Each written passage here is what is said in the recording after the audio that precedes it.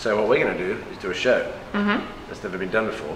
Okay. Across 3 continents. I'm down. The United Kingdom, okay, Australia, that's me, and the United States. Who knows? So I'll be in London, she'll be in Sydney, As always. and an unknown guest will be in the United States. Therefore, you'll have 24-hour link up to a show that goes across 3 different continents, and 24 hours a day you can see anything you want about heavy metal, interviews, bands, opinions, neurosis. Welcome to Maximum Distortion, heavier than a fat slut sitting on your face. What's this secret behind keeping it all in check, like your sanity and... Is to lose it immediately. Mental blank. Stupid brain. Hey, sometimes your brain don't work, folks. That's why you should watch Maximum Distortion. Yeah, and remember that grindcore is no joke. You want to hear some filthy Australian sayings? Was that as good for you as it was for me? We're backstage at Nasum right now. Maddie, you put the boys over the coals? So Rupert Murdoch wants to shut down fibre to the house, fibre being fibre optics, obviously, whereas you're getting stuff transmitted into the house through the internet and not the TV, which of course he dominates, and of course he's part of the global plan for the New World Order of the police state.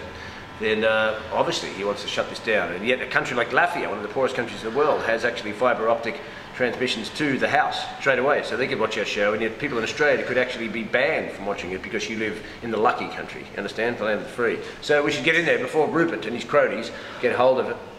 Exactly, exactly. Boring to me as well, because at this point in human evolution we should be enjoying ourselves and sitting next to a blue pond playing acoustic guitars while, you know, not working.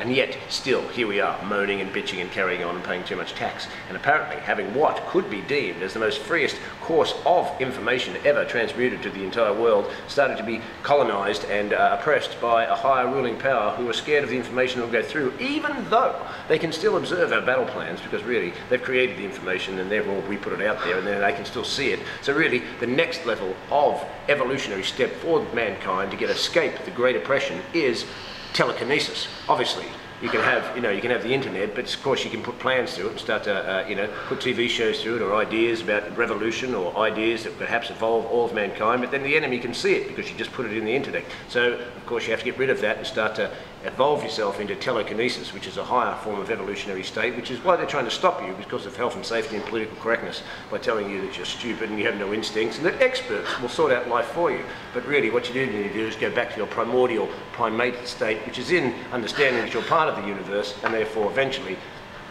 you can even rise above this. You'll have heavy metal not just coming through the interweb, but through just telekinetic activity and through vibrational frequency, which will be able to turn yourself onto the universe at any point in time, what you want, and actually regenerate your God gene.